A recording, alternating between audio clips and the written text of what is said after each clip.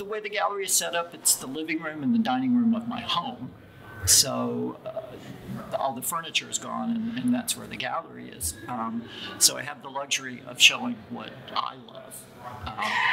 The fact that it's a home means there's limits to the size or scale or whatever. So it does get a little constrained, but I really just show what I love. And if that's painting or photography or ceramics, sculpture, whatever, I show it.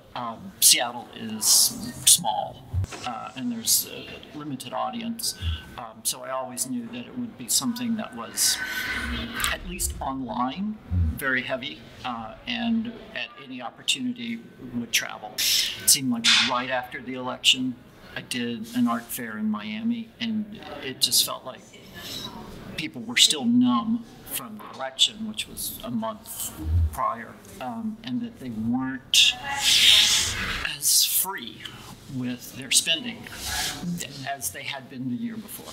I think people are a little hesitant to purchase. I think they're a little guarded, and they're just waiting to see what happens. But you know, Seattle has Amazon, Facebook, Boeing, Microsoft. We've got everybody as far as tech is concerned, and tech makes money, but they don't, not to say they 100% of them, but a large amount of them just don't spend on luxury items in a way that I think my generation spent on luxury items. I love to travel, yeah, and I love to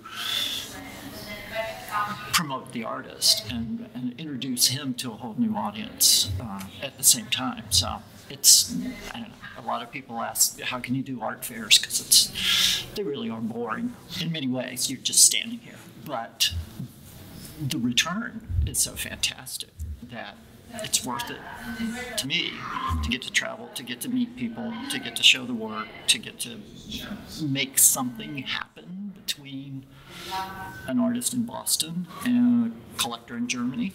That's fantastic. And if I can be in between that somehow and help it, then I'm super excited.